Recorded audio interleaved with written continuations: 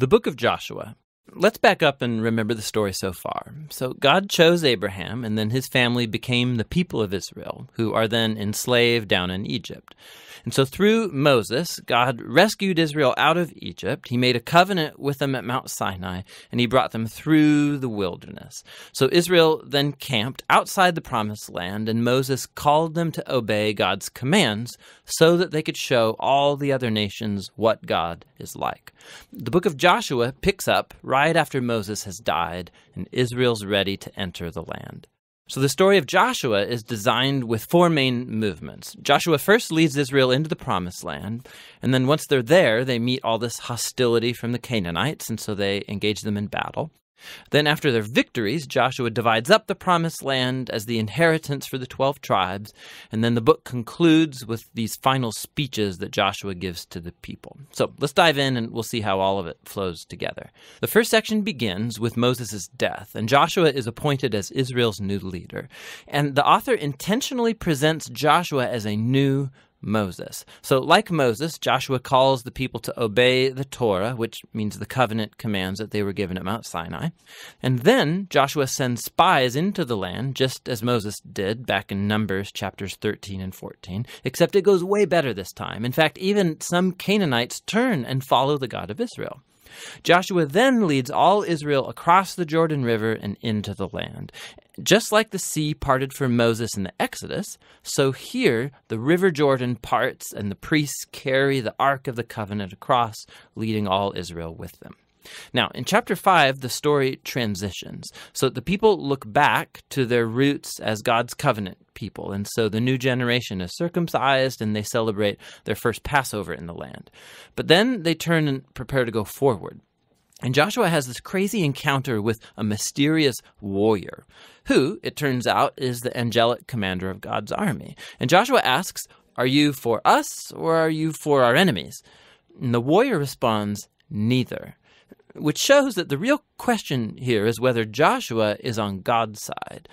It makes clear that this whole story is not about Israel versus the Canaanites. Rather, this is God's battle, and Israel is going to play the role of spectators or sometimes supporters in God's plan, which leads to the next section. We find stories about all these conflicts that Israel had with different Canaanite groups. And the first part retells the story of two battles in detail, and that's followed by a series of short stories that condense years of battles into a few brief summaries. So the first two battles are against Jericho and then Ai, and they offer these contrasting portraits of God's faithfulness versus Israel's failure. At Jericho, Israel is to take a completely passive approach. So they let God's presence in the ark lead them around the city to music for 6 days. And just like Rahab turned to the God of Israel, maybe the people of Jericho would do the same, but they don't. And so on the seventh day, the priests blow the trumpets and the walls come falling down, leading Israel to victory. The point of the story is that God is the one who will deliver his people. Israel simply needs to trust and wait. Now, the next story of the battle at Ai makes the opposite point. So there's this Israelite named Achan, and he steals from Jericho some of the devoted goods that were to belong to God alone, and then he lies about it. It's a pretty lame move after all that God has done for Israel. And so Israel goes into battle with the city of Ai, and they're totally defeated. And it's only after humble repentance and severely dealing with Achan's sin that Israel gains victory. And so together, these two stories, they're placed right up front to make an important point. If Israel is going to inherit the land, they have to be obedient and trust in God's commands. They don't get special treatment. Now, the second part of this section begins with the Gibeonites, a Canaanite people group, and they do just what Rahab did as they turn to follow the God of Israel and they make peace with Israel. This is in contrast to all of these other Canaanite kings who start to form alliances and coalitions, and they want to destroy Israel. So Israel engages them in battle, and they win by a landslide. And so this whole section concludes with this summary list of all of these victories won by Moses and then by Joshua. Now, let's stop for a second, because odds are that these stories and the violence in them, they're going to bother you. And if you're a follower of Jesus, you're bound to wonder, like, didn't Jesus say to love your enemies? Why is God declaring war here? So first, why the Canaanites? The main reasons are actually given earlier in the biblical story. It's that the culture of the Canaanites had become extremely morally corrupt, especially when it comes to sex. Go check out Leviticus chapter 18.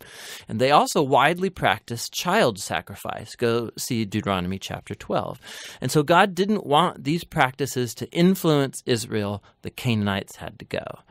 Which raises the second question. Did God actually command the destruction of all the Canaanites, like a genocide? So at first glance, you look at the phrases used in these stories. They totally destroyed them. They left no survivor or anything that breathed. But when you look a second time, more closely, you'll see that these phrases are clearly hyperbole and not literal. So go back to the original command about the Canaanites in Deuteronomy chapter 7. Israel is first told to drive out the Canaanites, but then to totally destroy them. And then that's followed by commands to not intermarry with them or enter into business deals with them. So you can't marry someone that you've destroyed. I think you get the point. The same idea applies to the stories in Joshua. Look closely. So for example, we're told in Joshua chapter 10 that Israel left no survivors in the cities of Hebron or Debir. But then later in chapter 15, we see these towns and they're still populated by Canaanites. And so what we're seeing is that Joshua fits in with other ancient battle accounts by using non-literal hyperbolic language as part of the narrative style.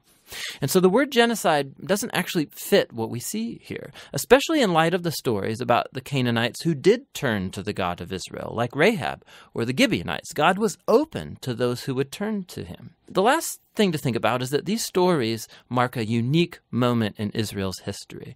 These battles were limited to the handful of people groups living in the land of Canaan. With all other nations, Israel was commanded by God to pursue peace. Go read Deuteronomy chapter 20. So the purpose of these battle stories was never to tell you, the reader, to go commit violence in God's name. Rather, they show God bringing his justice on human evil at a unique moment in history and how he delivered Israel from being annihilated by the Canaanites. Now, let's go back to the book's design. After years of battles, we see an aging Joshua, and he starts dividing up the land for the 12 tribes of Israel. And most of this section is like lists of boundary lines.